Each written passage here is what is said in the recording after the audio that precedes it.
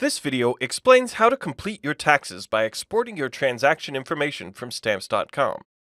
Stamps is ShippingEasy's label server for all USPS postage purchases.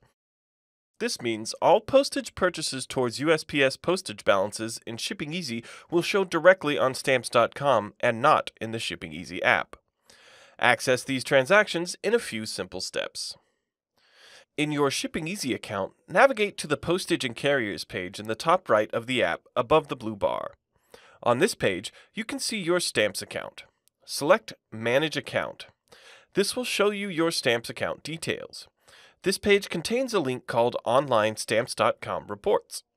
Click on this link to log in to your Stamps account. In Stamps, select the Reports option on the top menu bar.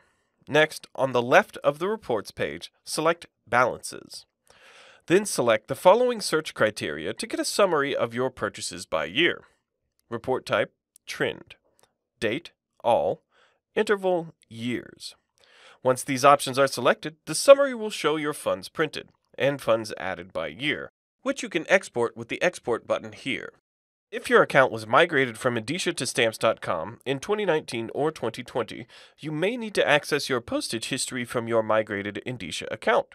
To do this, you can select to View Data for older transactions to export tax information from Indicia. If you don't have this option on your Stamps account, you can disregard this step. Once you're logged into Indicia, navigate to Account Transactions. On the Account Transactions page, there's an option to filter and export your reports. Please note that in order to download the entire year, you'll want to download the postage purchases report type specifically. The All Transaction Report has a maximum export range of 31 days. Make these selections: Range, select your date range, and Report type, Postage Purchases.